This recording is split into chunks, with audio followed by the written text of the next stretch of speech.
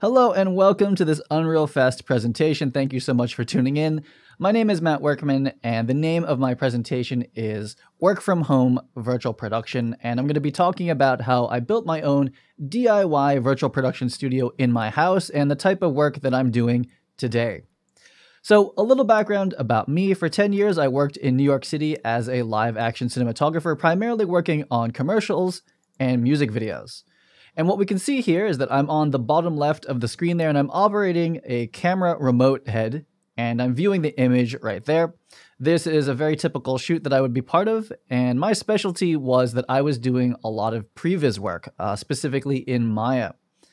And I was working on really technical jobs with VFX companies, and they were already working with previs, so I really wanted to be able to communicate myself, so I started to get into the fray, so to speak. This next image here is from a shoot that I did that was using the Techno Dolly, which is a motion control crane here on a Whiteside studio. And this is the technical previs, and I was working with the mill, and they were kind enough to give me their Techno Dolly IK rig, and that's how I was planning for this particular shoot. After the planning, the fun part for me anyway is executing it in the real world, so we have to program the actual crane and loosely follow the previs, just making sure that we're getting the right boards across and the right frames. But on a real shoot, we always have a little bit of things changing. And so this is the primary type of work I did as a DP, and this is how I got introduced to working in 3D as well. So that was how I got introduced to 3D and combining it with live action cinematography. And I actually went on to start a company called Cinematography Database, where I made products that did just this in Maya, in Cinema 4D, and eventually in Unreal Engine. And what I've done is I've basically combined all of my knowledge and assets and tools from the other programs, and I've brought them to Unreal Engine and put them together in one standalone package that is called Cinetracer, that's available now on Steam. Cinetracer has become really popular in the film industry, which I'm very proud of, and was recently featured in American Cinematographer, which is one of the biggest trade journals for cinematography. So that's how I got started in Unreal Engine, and for SIGGRAPH 2019, Epic Games called me to be the director and DP for a pretty awesome demo here that you can see that was working with LED walls and was quite literally the preview and basically a mini demo of the tech used for Mandalorian. So I spent about a month on that stage working with Lux Machina and Profile Studios and a bunch of partners that you can see here. And my mind was really blown. I'd never heard of doing this sort of thing. And ever since working on this project, I have been taking the steps to be able to recreate this myself at an indie level. One, to see if it was possible, and two, just because I really like working in this kind of hybrid live action and virtual system here, where you can actually see final pixels through the camera. That is just amazing to me, and what really started my journey into documenting building an indie virtual production studio. So earlier this year, 2020, I started to convert my basement, which luckily is pretty big, into an indie virtual production studio, and what kind of led to this whole work from home concept. This is all pre the shutdown, but what turned out to be pretty good timing. You can see the very beginnings of the studio are pretty small. It's one computer, one camera, and a very small green screen, but it kind of balloons by the end, and we're able to do some pretty cool stuff. So the first component to building a virtual production studio at home is some sort of camera tracking technology, and the most available and the most, I think, robust that I would recommend most people to have is the HTC Vive Pro and Vive Tracker. This is your standard Vive Pro that you would use to play video games, but using the controller and the tracker, we're able to do really high precision tracking for camera movement, which is the first step that you really need. As I found out later on, I would eventually add more base stations, and these are the sensors that basically allow you to track the controller or tracker's position.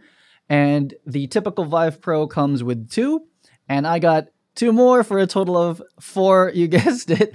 And this just gives you better coverage, and you can make a bigger volume. So this is one of my first demos where I was just testing out the Vive Tracker here. And I'm not really trying to make the image look amazing, though I went for an overcast look, which is really easy to make look good in Unreal Engine. What I'm testing here is the latency and the responsiveness of the tracker when you have 4 base stations up. And it is really responsive once you set it up right. You do have to be worried about things like windows or very large shiny surfaces that are causing reflections.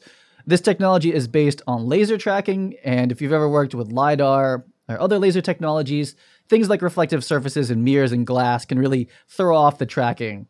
So for me, I'm in a drop ceiling location with a carpet, so it's pretty perfect. I have almost no latency, and it's very, very responsive. So after getting the virtual camera going with the Vive tracker, my real goal is to combine live action and virtual worlds together. So that means putting the Vive tracker on my camera, which at the time was a Canon C300. And the way that you get video footage into Unreal Engine, this is like the first big step for a lot of people, is that you need a capture card. And the one that I'm using is the Blackmagic Design Decklink 8K Pro. And this allows me through SDI to get video in real time, live video, into Unreal Engine and make it usable. And this is one of my very first tests here. No camera tracking yet, but you can see on the texture in the background of the plane that I actually have live video captured and it's now usable in Unreal Engine. So that's really the first step. And this clip continues, and it's just a little preview of what my YouTube channel has, which is like much longer versions of what I'm showing here. These are just clips from them. So next, after that, we're really looking for camera tracking, right? So we want to be able to match the real world camera with the virtual camera and put those images really right on top of each other. So in this case, you can see that I'm using a Vive controller, and that works perfectly well. This is one of the very first tests with the C300, which turned out to be not the best camera for this. There's some cameras that are better than others, but this is the first time that I'm doing camera tracking and a live composite in Unreal Engine. Now, this is still very shaky, and I'm moving very slowly to make the demo look good, but it's the first time that I was really able to get this sort of virtual set up going here, and it was very encouraging. And this is the first step, I think, for a lot of people. And then I'm also showing how this is a live set. You don't bake any of these environments, like everything is dynamic. I mean, I guess you could bake the lighting, but I tend to keep it all dynamic, and showing that I can now actually change and alter the 3D background, which is, half the fun, in my opinion. So after a little bit of work with the Canon C300 and some more research into it, I decided to switch cameras. I wanted to be able to do 4K. I still needed SDI. And very specifically, I needed time code and the ability to genlock the engine to the camera's time code, or frames, essentially. And really the best camera after doing the research is the Blackmagic Design Ursa Mini 4.6K Pro G2. A lot of studios are using this, and it is pretty affordable, and pretty much the most affordable entry-level professional camera with all the features we need to do mixed reality in Unreal Engine. That's the camera, and I still very much recommend this one. Higher-end cameras work as well. So this is one of the first tests that I did, switching to the Blackmagic camera, and we've changed a lot of things now. We have better sync. We're doing genlock to the frame, and in this little clip here, I'm basically explaining how this all works, at least to the best of my knowledge back then. And I have switched to the Vive tracker, and you can see I'm zooming in on the SDI and talking about the different features that are needed for a camera to really work well in Unreal Engine. And we have a much better camera track and composite happening in real time here. So after getting the camera tracking, we want to start to look at the keying, actually cutting out the person or the talent, the live action part, and doing that in Composure, which is built into Unreal Engine. And this is just me learning it. You can see here in this camera setup, I continue to change my camera around. But if you look at the little monitor there, you can actually see that I'm viewing the live composite now as I'm shooting it. And that's what you really want. You want to be able to see what the virtual set is so that you can operate and change the lighting in an informed way. So this is one of my very first tests where I'm shooting my wife, Diana Levine here, shout out.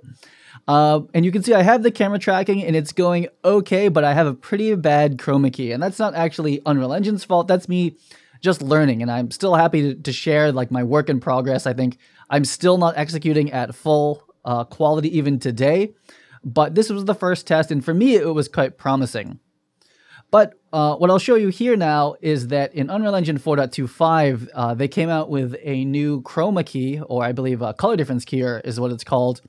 And that allows me to do keying like this and compositing in Unreal Engine at a much, much higher quality. And I've just learned how to use it in a more accurate way, especially with the D-spill and like the edge matte. And there's a lot to live keying. I'm still learning it, but just using the color difference keyer made a huge difference, even with the transparent and the reflective objects. And this is how I test it with my llama and myself there.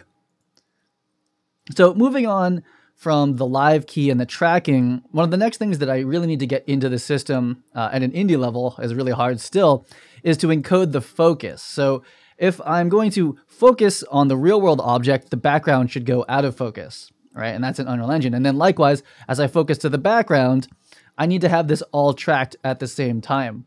The high-end tracking systems have solutions for this, and they require custom hardware, and they're a little pricey.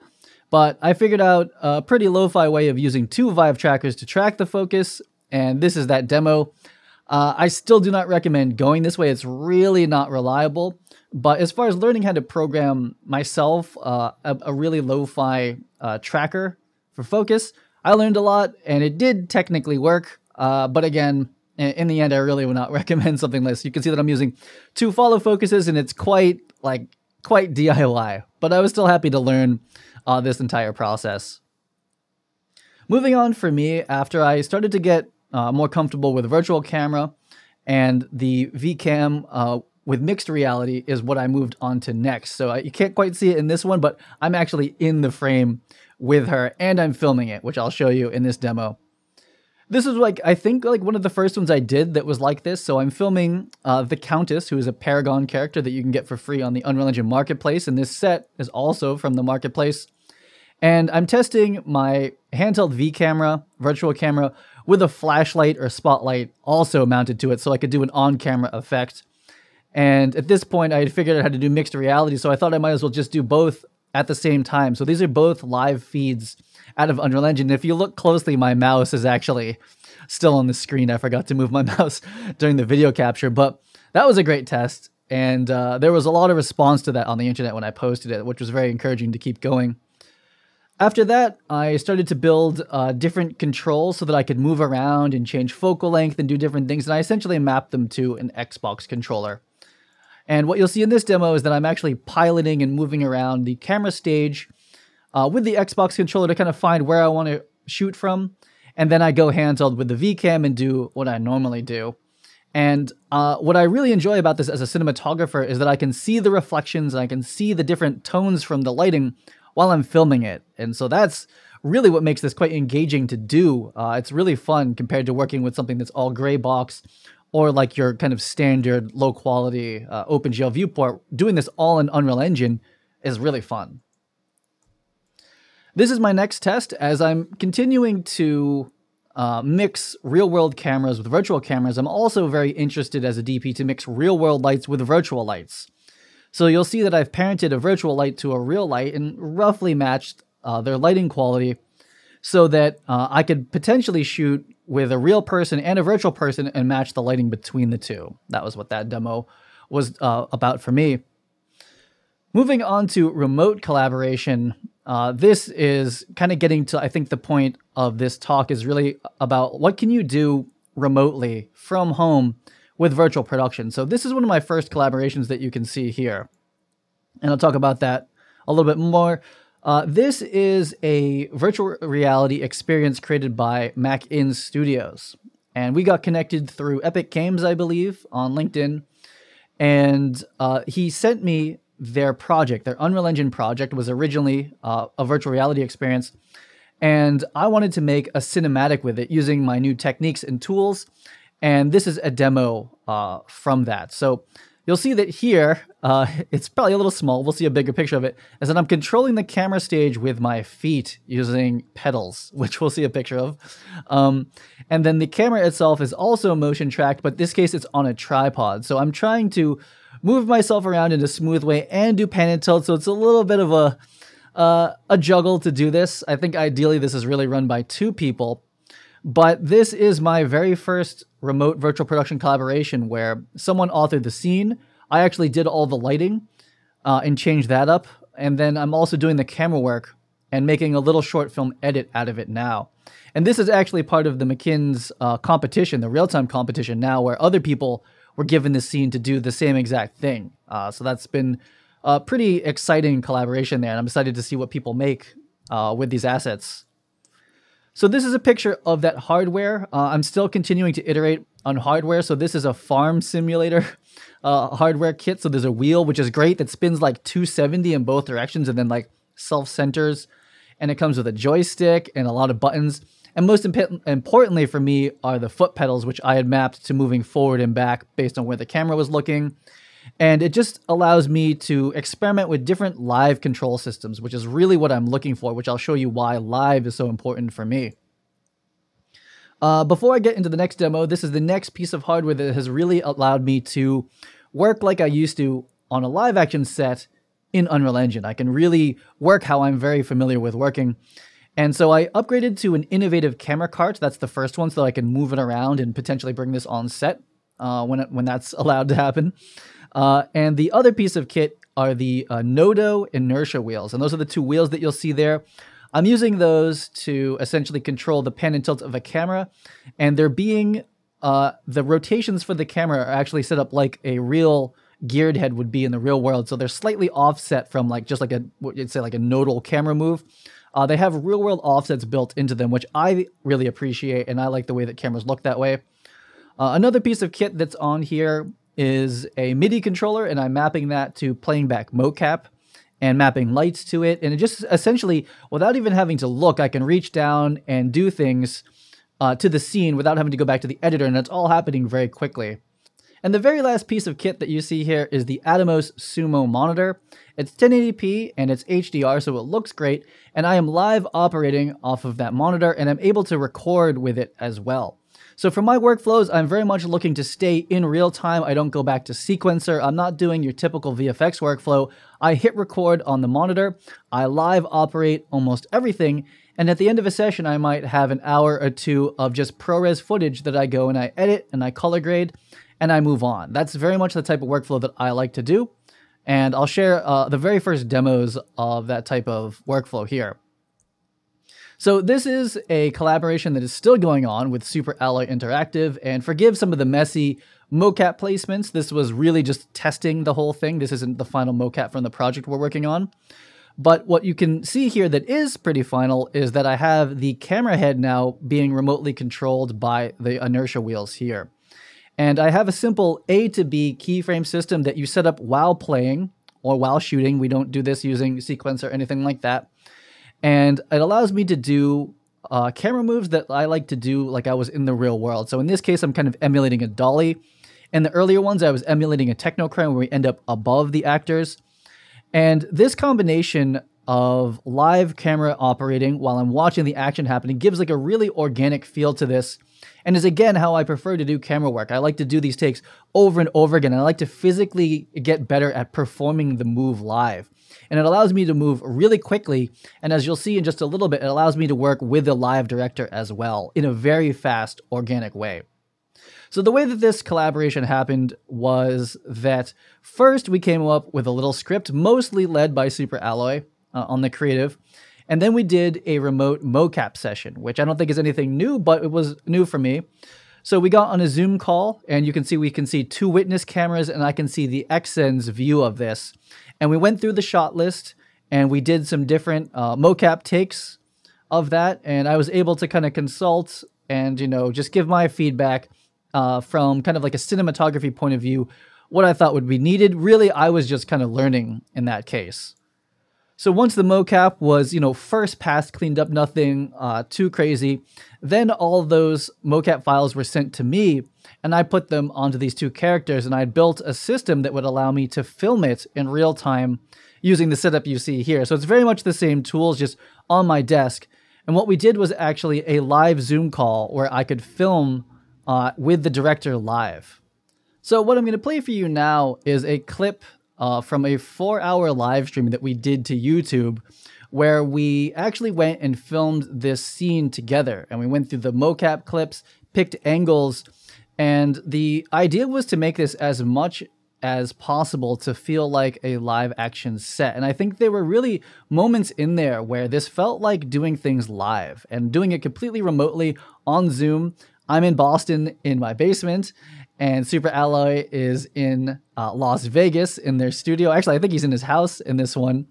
And it was a great time, and I learned a lot from it. And I think it was really productive, actually. I think that if we had done this independently, it would have been a much different product than doing it and finding the coverage together, even remotely over Zoom. I think it was pretty successful. And rolling, and let's try it. There we go. Yeah, that's cool. That's okay. A little bit off. It's a wait a minute. Let him get into position. Let's see what happens. Yeah, I'm not sure who he lands. It was rehearsal. That's okay. Let's just go over the shoulder on him, and I think we can buy it. You know, yeah. And let's go higher up on his shoulder, just a little bit. There we go.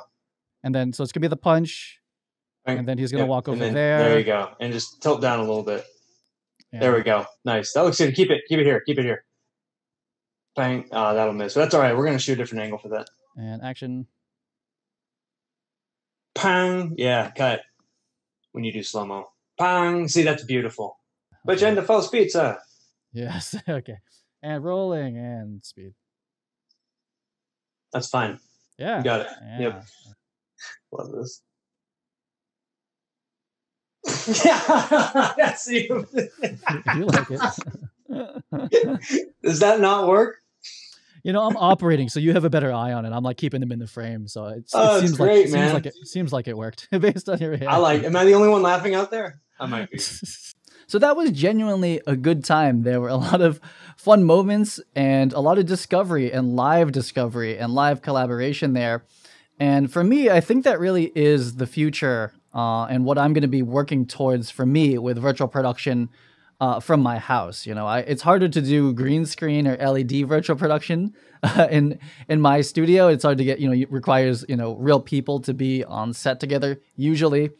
But for something that's all an engine, that's CG, I think the tools are already there in Unreal Engine, and then combined with like Zoom, so we can do these type of shoots. And I'm getting a lot of interest from different companies to do stuff like this. And this was really our first test of it. I thought this first pass was going to be about an hour and a half, something like that. Ended up being 4 hours, and then an additional hour session to finish up this little short film.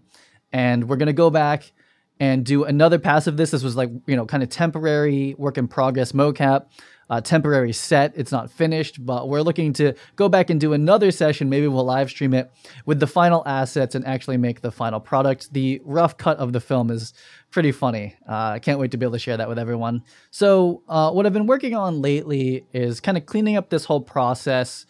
And now I'm working with HP, so I have a Z8 there as my new workstation, dedicated for virtual production. And inside is the NVIDIA Quadro RTX 8000. So because my workflow is so real-time, like I'm not going to sequence it, nothing is rendered or comped later, I am capturing it live there. So to get the most performance out of Unreal Engine, the Z8, the Quadro 8000, that is allowing me to do ray tracing and 1080 or 4K live capture and get the best quality possible.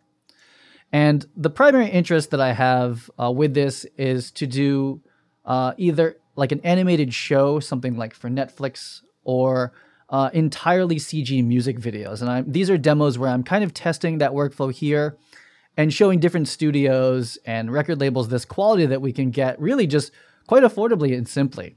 And in this case, I'm kind of showing off my system where I'm recording to the monitor, I'm handheld with the camera, and I can switch to the wheels, all while getting this in real time. And like you saw before, I can do this live with a director or creative director, and we can do live iteration and filming of these scenes like, again, we were on set. In this next demo here, this is actually a demo that I'm showing as a music video, which you'll see after this clip. And really trying to push like what's possible with this workflow. So we see a car driving, and we see this actor getting out and walking around. I'm of course filming it handheld. I'm filming it with the inertia wheels. But the thing that I'm trying to show here is that I didn't hand animate any of this stuff. This is all basically done using take recorder and sequence recorder in Unreal Engine, which I'll show in just a minute. And so this allows for really fast iteration. Like I could do lots of different takes, and it allows me to film it really quickly. So you'll see here, I'm just controlling this car like it was Grand Theft Auto with an Xbox controller. The actor gets out, again, just like your standard video game, because we're working in Unreal Engine. And I'm able to record all of this essentially as kind of like lo-fi mocap data, where I wouldn't have a mocap volume easily accessible that would be this size. I'm able to do this just like a video game. And anything that's like a little funny, we can just essentially film around it. And so you're going to have to forgive the mocap here. I'm still testing out different live mocap workflows and, post-editing mocap workflows here. But this is me taking that same scene and turning it into a proof of concept music video for a couple of people. So that's me in a mocap suit. Again, no hands, no fingers, and a little bit stuttery. Again, that's my fault. But I think that this works really well as a proof of concept, that if we picture that this was for a real artist and that was the B-roll in the different locations, that we could pull off a pretty compelling digital music video or all virtual music video with pretty modest resources, and it really wouldn't take much time, especially for using things like marketplace assets like I am in this case. So this is starting to wrap it up. What I'm developing now on top of Cinetracer, really a lot of the tech that I figure out and develop ends up in Cinetracer. But I'm also now building tools that are for Unreal Engine Editor because there's just a lot more power there and flexibility to import assets, etc. So I'm really working on something loosely called virtual production tools right now. And it's designed for directors and DPs to be able to work in any of these three categories of virtual production using the same framework, the same hardware, and the same set of skills. So one, working in Engine, where it's basically like a game framework like Cinetracer for previs and virtual filmmaking. That's really what we saw a lot in this presentation. Virtual sets, so working on a green screen primarily, interfacing with different camera trackers because there's a lot, and controlling real-world lights with the DMX plugin through Unreal Engine, and having kind of a standard orientation of how those would be set up. I'll be showing more of that on YouTube later this year. And finally, LED walls, where we can control the virtual world, again, using my hardware interfaces that I like to do. It's really a tool that I want if I'm going to start shooting on LED walls again as a DP. And again, interfacing with real-world lighting and having the interaction be somewhat automated and more fluid and less having to do really heavy R&D. Just have it be more like turnkey and sort of a standard setup when it comes to LED walls and real-world lights. And again, a big focus is on standardizing hardware. So you'll see that this cart continues to grow. That's the Tangent Wave 2, usually used for color grading. We're working on mapping that into Unreal Engine to make the color adjustments much faster on the fly. And I'm working with camera manufacturers, lens manufacturers, lighting, grip, hardware, software from many different industries are all coming together in Unreal Engine for virtual production for the film industry. And I'm helping to just facilitate communication, and then also with marketing and just doing demos of it online, just so people can see how it works, because this is a very new field and there's not a lot of people producing content around it. So that wraps it up for this. Thanks so much for coming to this presentation. If you want to follow up with me, here's my handle on Twitter and on Instagram, and especially YouTube is Cinematography DB. That's where I'm posting my very long vlogs on virtual production and eventually doing tutorials and more demos of high-end software and also DIY solutions all put together. That is where I'm putting most of the content regarding virtual production. So thank you so much again. See you out there.